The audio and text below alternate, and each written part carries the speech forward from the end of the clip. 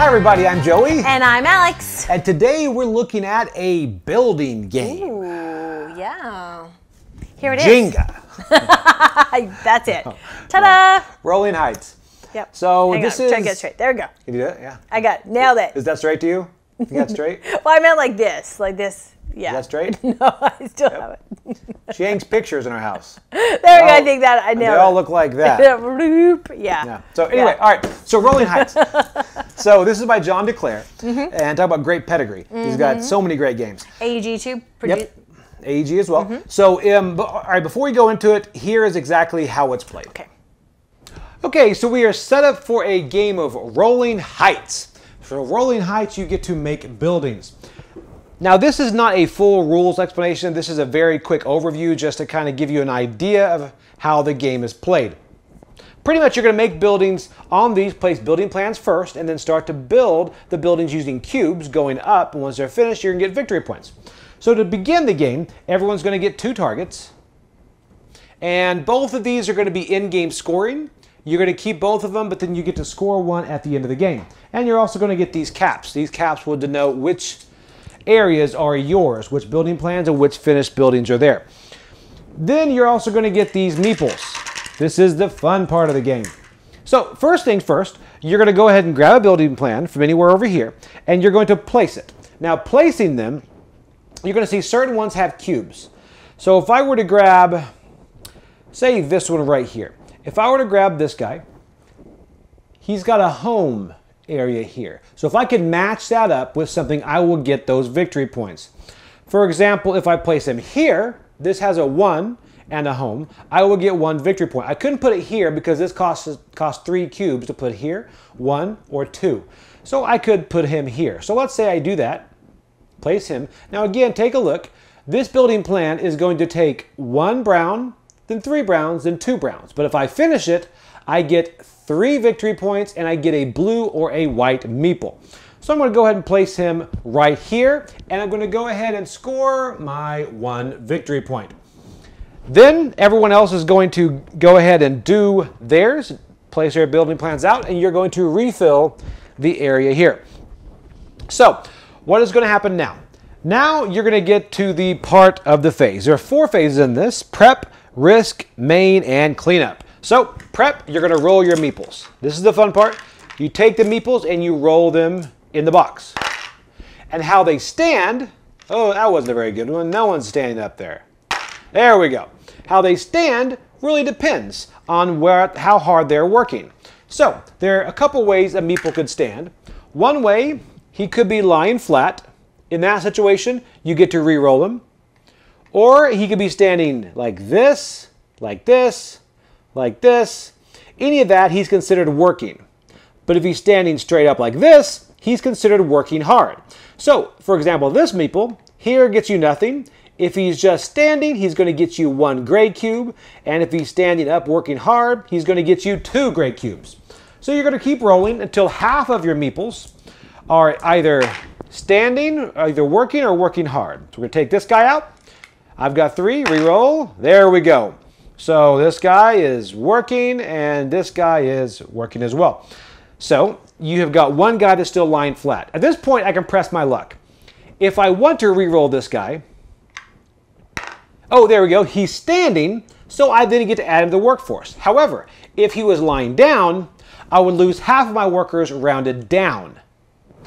And then I would also get 1 of these cubes right here. It is a wild resource or a victory point at the end. But that's a way to push your luck and to push however you want to go. But say I decided to stop right here. I've got everybody there is working. No one's working really hard. That's going to get me 2 brown and 1 gray cube. Now I'm going to use those to buy a different building plan over here. So let's say I like this one right here. This guy right here. This takes 2 gray, and if I get it, I get 3 victory points, and I get a blue or a white meeple, which we'll go into those in a moment. So where can I place this? I can place this orthogonally anywhere I want to for free, or I can go out of space. But for every space I go out, it costs me a cube. Because I'm paying a cube, that's the cost of this one since he was here. I'm paying a cube to get this. So I want to go ahead and I also want to place him somewhere where I'll get this benefit. So right here, I see I get 2 victory points if he's placed there.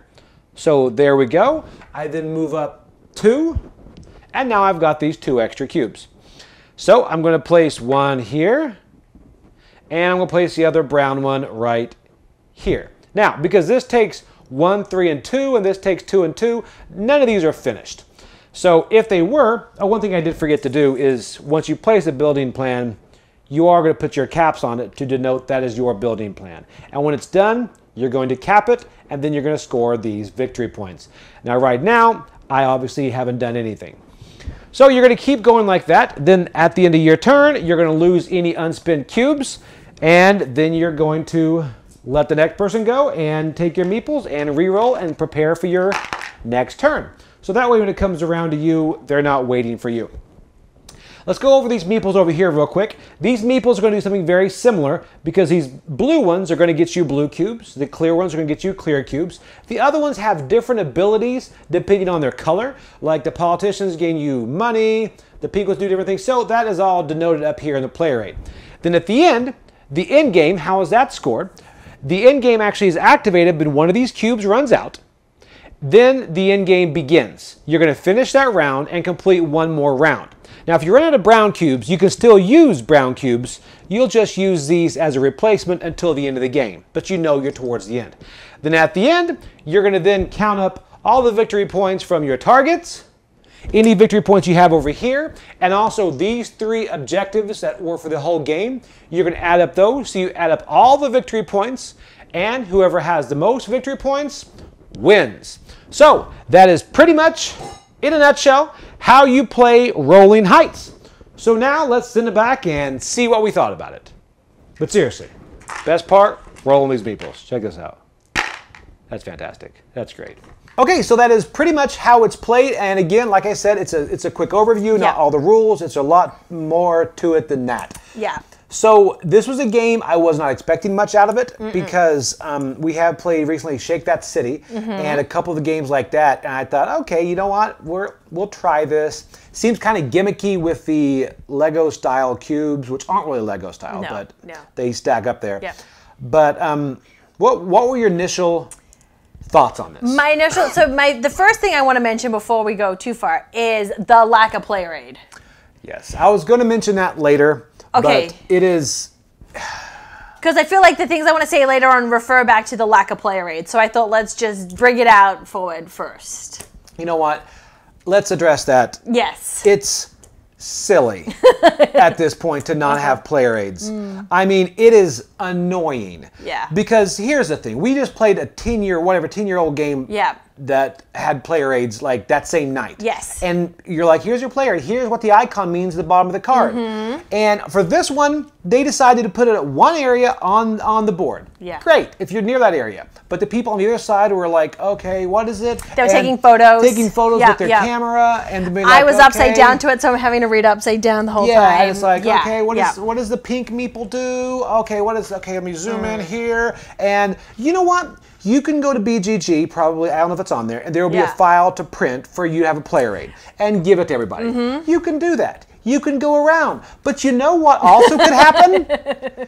You could print 4 player aids. That would be, Sorry, I'm going to step off my soapbox as far as that goes. But that is, honestly, that is annoying. I was going to say, this game looks amazing. And what I liked is as we're playing this game, right, at different stages, people are getting their phones out, taking pictures. They're like, oh, this looks good. Oh, this looks good. It looks amazing. It plays so well. I love this. And one thing I was going to say is that I felt myself personally, there was so much strategy to this game, right? Right. So because the fact that you cannot let your building blocks, whatever you want to call them, right, carry on to your next turn, you have to use in that round, right? So I would come to my buying phase and I'm like, this is what I've got, but this is what I want to build, but I can't build all of this. What am I going to buy? The lack of player aid would get so frustrating because I was like, hang on, what would that give me? No, hang on, where's the rule book again? I would get a little bit of AP just because I'd have to figure out all the things because there was no easy reference there for me. Right. So, but this game had so much strategy. And you know what? It is Yeah. so fun to roll those meeples, and it's pretty funny. I love that. I wrote here, love the meeples, and autocorrect put love the needles. They're not needles. No, in this they're game. not, no. But you roll those meeples, and the way they land, I mean, it's incredible. It's so unique. Like It is. when we first were like, we're rolling meeples, and we're all like kind of plinging them into our boxes. Like, how do we do this? And then we're like, oh, this is fun. Like, it was really, really good. It is a blast. Yes. I mean, we just had so much fun rolling them. And then you push your luck. It is the only game that I think almost rivaled Quacks. Yes. In the fact that I wanted to push my luck and the texture. Because Quacks, you know, you have to upgrade those components for it to feel like an actual game. Yeah, You just do.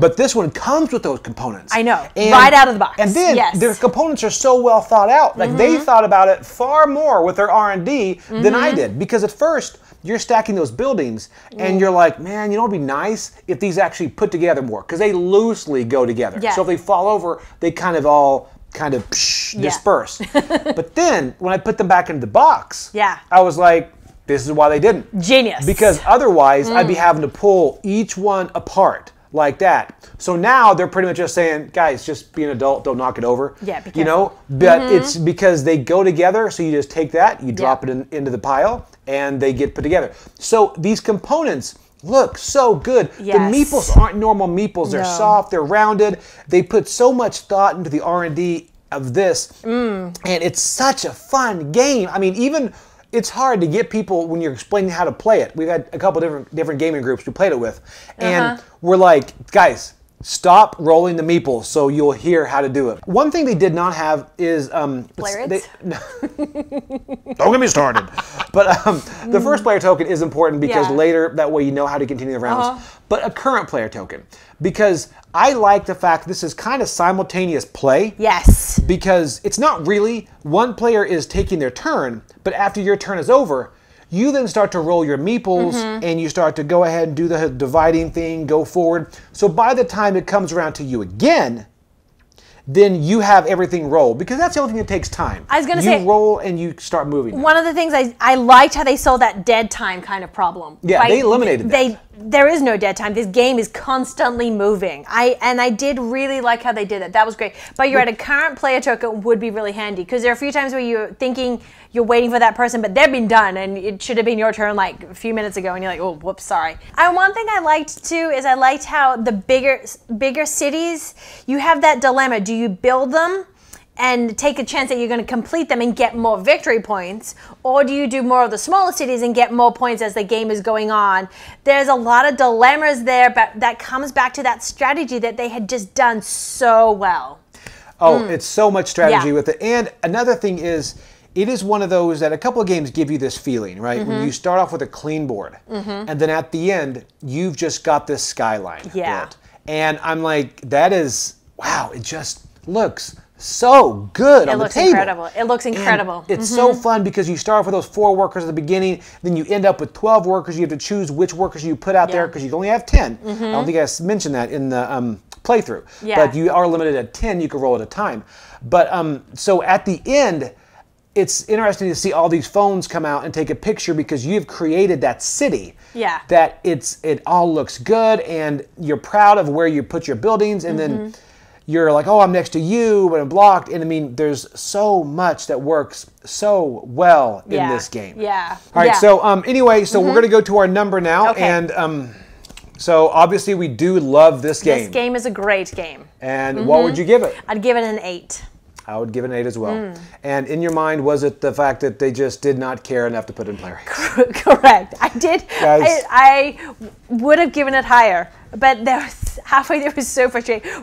Phones are out, multi-phones were sending stuff to each other, trying to help the, It is. I mean, and eventually, if we play this game a lot, we're going to go over there, and I know this sounds petty. We're going to go over there, and we're going to print some more player aids. And put them in the box. And maybe laminate them or something, since we're going to do that.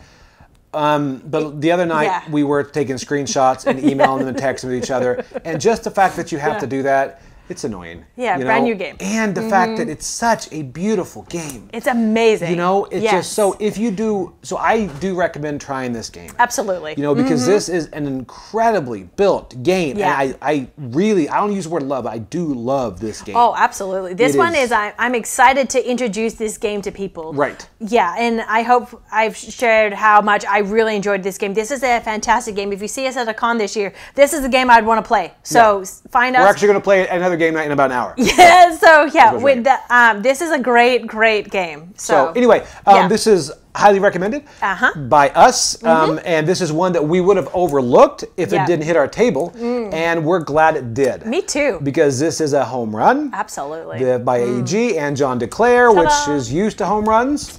Yep. And I still haven't got it straight, have I? No, you have not. I'm trying so hard. You know what would help you to get it straight? A play rate? A play rate on how to hang things straight. So, okay, anyway. All right, thanks, guys. Bye. All right, bye.